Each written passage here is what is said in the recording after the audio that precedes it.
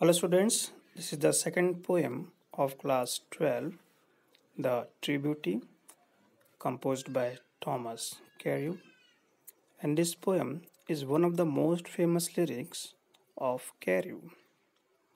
In this poem, the poet praises the beauty of mind and soul and hates physical sweetness, devoid of virtues.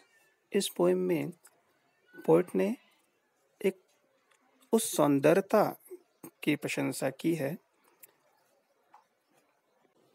जो समय के साथ साथ क्षीण नहीं होती, अर्थात ब्यूटी ऑफ माइंड, एक स्पिरिचुअल ब्यूटी, चारित्रिक और आध्यात्मिक सौंदर्य और आत्मीय सौंदर्य और शरीर के उन खूबसूरती, उन गुणों से वो हेट करता है जिसमें इस प्रकार के गुण नहीं पाए जाते। Now come to the first stanza. He that loves a rosy cheek or a coral lip admires, or from star-like eyes doth seek fuel to maintain his fires. As old time makes these decay, so his flames must waste away.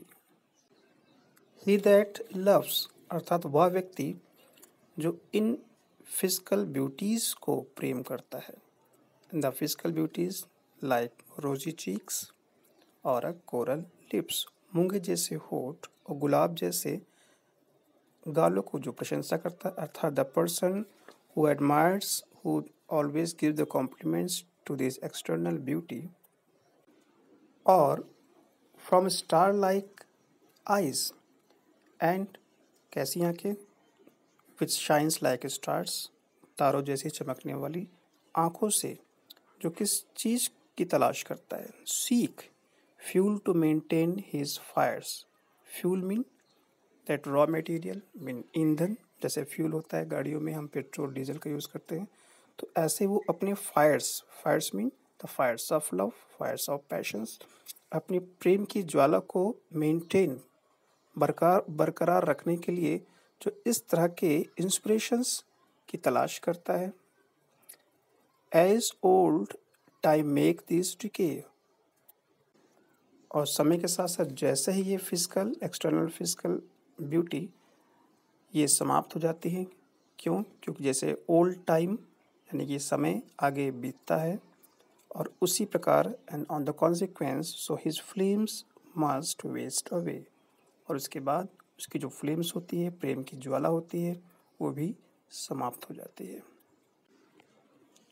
So as per the poet says that red cheeks are like rose, red lips like coral, and the bright shining eyes like stars make a woman beautiful. But these physical charms and are temporary. They die with the passage of time. ये समय के साथ साथ सारे die समाप्त हो जाते हैं। These physical attraction supply fuel to the fire of love. तो ये जो फिजिकल अट्रैक्शंस हैं उसकी प्रेम की ज्वाला के लिए फ्यूल को सप्लाई करने का काम करते हैं। बट इन ओल्ड एज, जैसे जैसे आदमी वृद्ध होता है, दिस अट्रैक्शन फेड अवे समाप्त हो जाती हैं, and the fire of love fed by this attraction also dies. So a man should not be attracted by physical beauty of woman. Instead, he should seek love in virtues of a woman. So here you can see, the poet has beautified this stanza by using metaphor, figure of speech in rosy cheek and coral lip, and similarly figure of speech in star-like eyes, and time is personified. Now next stanza.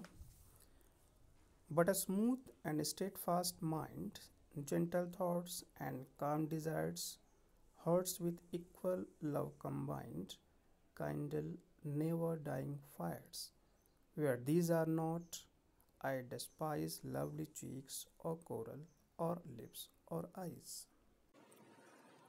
Smooth means constant, sthir, and steadfast mind.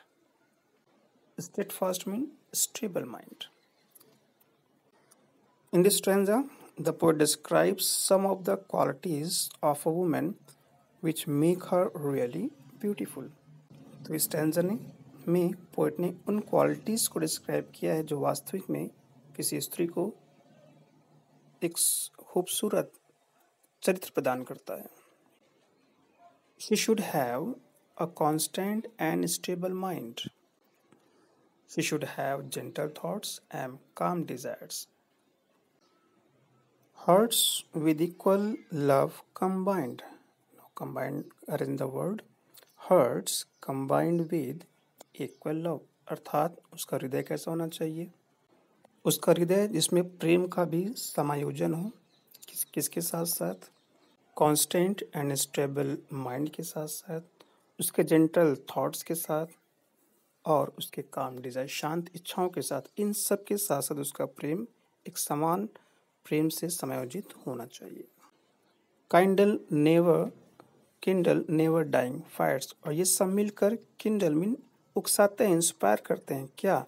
Never dying fire, कभी ना मरने वाली अर्थात कभी ना समाप्त होने वाली Fyers mean Fyers of love, प्रेम की ज्वाला. उसके अंदर जो प्रेम की ज्वाला उत्पन्न होती है वो कभी ना समाप्त होने वाली ज्वाला को ये सारे गुण मिलकर वो उत्पन्न करते हैं. And where these are not, और जहाँ पर ये चीज़ें नहीं हैं, आई despise, I hate lovely cheeks और लिप्स और आइस, में इन सब चीज़ों को की घृणा करता हूँ. जो एक्सटर्नल ब्यूटीज़ हैं, जो फिजिकल ब्यूटी है, चार्म्स है, मैं इन सब को डिस्पाइज करता हूँ अर्थात हेट करता हूँ. In this way the poet praises the beauty of mind and soul, and without these virtues physical beauty like lovely cheeks or lips or starry eyes is useless. So this is the end of the poem, students. Enjoy learning and make the best use of your time. Thank you.